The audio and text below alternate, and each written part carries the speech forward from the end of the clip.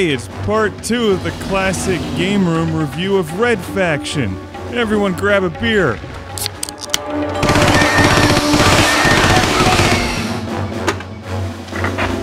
Haha, Parker.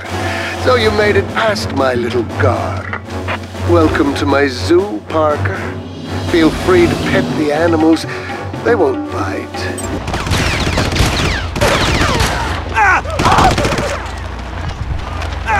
Gotta get those brakes checked. I meant to stop and not run these people over. Hey, this thing's got a CD player in it. Let's see what the Ultor troops listen to. I don't deserve to die! You can run, but you can't escape the disco. Oh, and then you gotta clean out all the blood and guts from the transaxle. Do you recognize any old friends? I don't actually know what a transaxle is. That was in Aliens. And maybe they made it up. Could be a real part to a car, I have no idea. I just like to run over shit and just say, I blew the transaxle. Don't do it, please!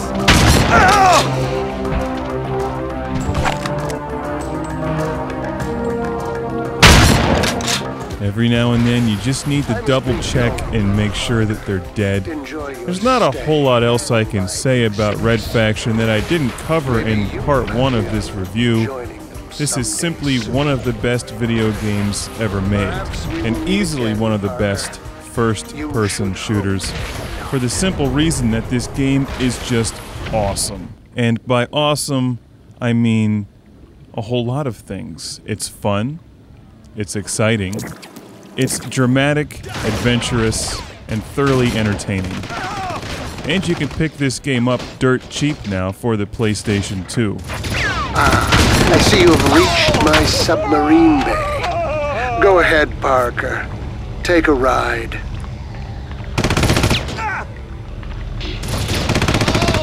Wait! I'm on your side!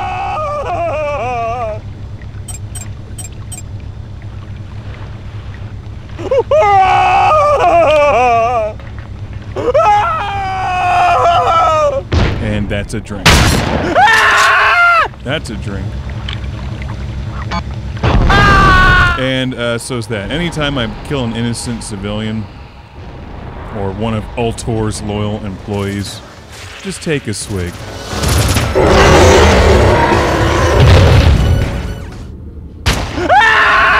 And another.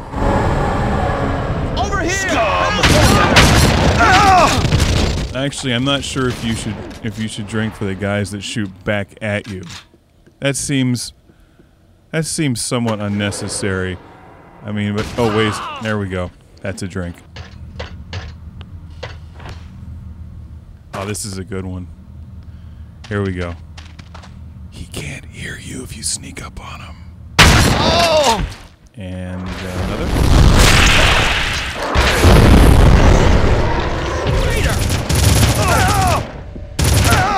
One of the things I love about this game, aside from being able to just slaughter the entirety of the Ultor Corporation, is that it takes you from the mines of Mars all the way... Nope, that's a drink.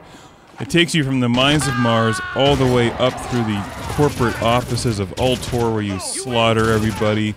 Get out of here, you fool! Don't you see what happens to miners, Capek? Oh, that's gotta hurt. All over the place, all over Mars, and then you end up going into a space station, shooting your way through a space station, coming back down to Mars, going through the mines, and it just continues on. The game is a tremendous adventure. Shut up! And it goes to show you that next-gen graphics and complicated multiplayer co-op missions aren't necessarily the ingredients to a great game. I love this part of the game. This totally reminds me of James Bond in On Her Majesty's Secret Service when he comes off the gondola up into Kojak's facility, where all the girls are, you know, being trained to do the thing with the virus or whatever, and Bond goes sliding out of the gondola on the ice, machine gunning everybody. Now that's a cure for thirst. Take a sip. It's a good thing these things come in 6-packs. We'd be out by now. Taking over from the security guards. They're killing every miner and guard they see. Wait for it. Wait for it. Come on. Just a little closer. Yeah. Leave no explosive pack behind.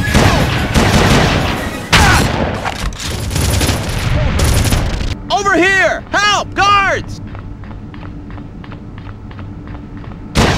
Please! But this game gets everything right because it's a testosterone-fueled, adrenaline-pumping combination of Rambo meets Total Recall. Here in the second half of the game, we get my favorite weapon, which is the precision rifle, and you can just lay people to waste with this thing because it's got higher precision.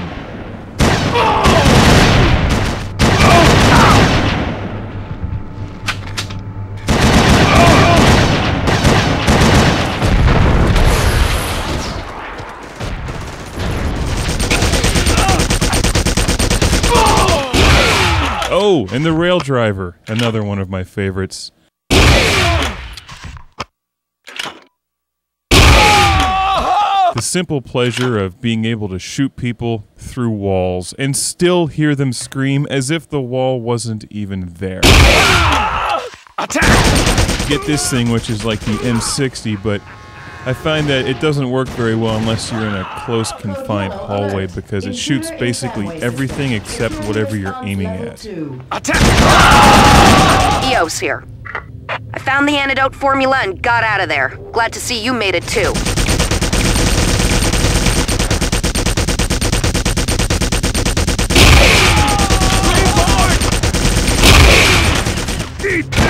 As this game progresses, it does get dramatically harder. The difficulty curve increases exponentially.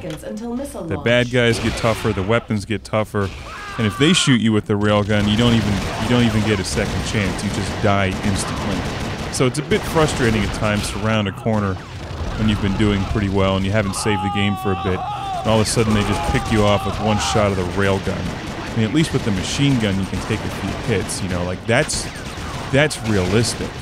It's like in Hot Shots Part 2 when they shoot him in the leg with a machine gun and he just goes, ow. Well, you know, that's what I expect from a video game. And hey, I'm watching you. No cheating, that's a sip. That guy was not armed, not shooting back, loyal employee of Ultor. Follow the rules. It's just like if you were G.I. Joe going through the Cobra stronghold. You know, you obviously expect to blow away the Crimson Guard and the Cobra troopers and the HISS tanks and whatnot, but it's the administrative assistants, accountants, janitors. They're the ones that really hold that whole infrastructure together. If you get rid of all of them first, the rest of Cobra just falls apart. I don't care how much of an intergalactic destructive force you might be, if you can't get your paperwork filed or your toilets cleaned, you won't make it.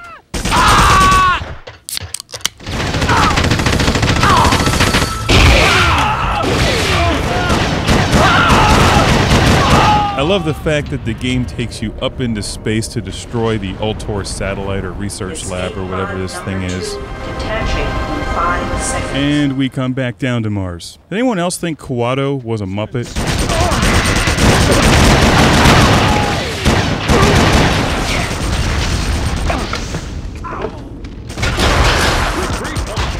As you slaughter your way through Ultor's forces of dip-dip mercenaries,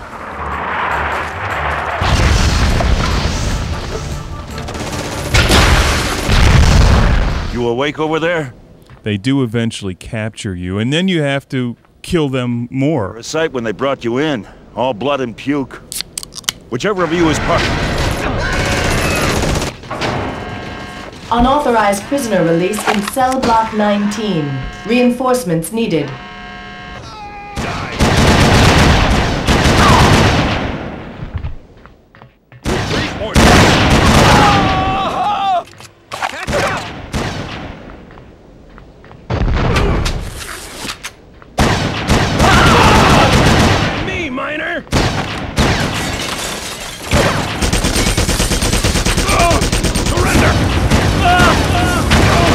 Is there anything that a flamethrower can't do?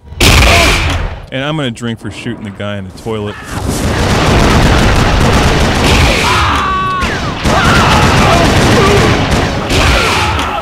Near the end of the game, you eventually meet up with your buddy Hendrix, and it's a long game.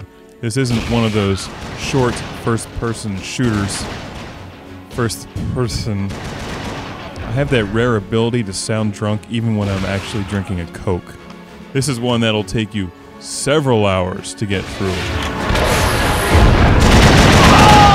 Well, look at this. Hendrix has finally come out of hiding.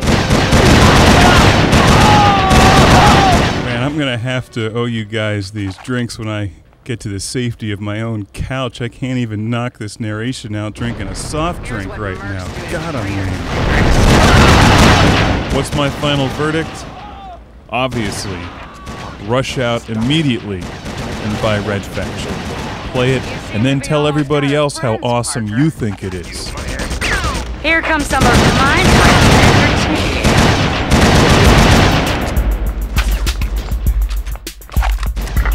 I'd stay myself, but I have other matters to attend to.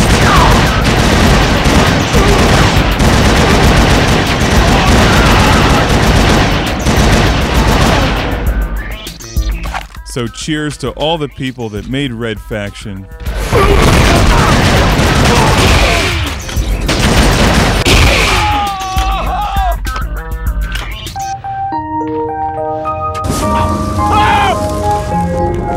Here's hoping for a new one on one of the next-gen consoles that has the same amount of fun, drama, action, adventure, and humor as this one, not just better graphics.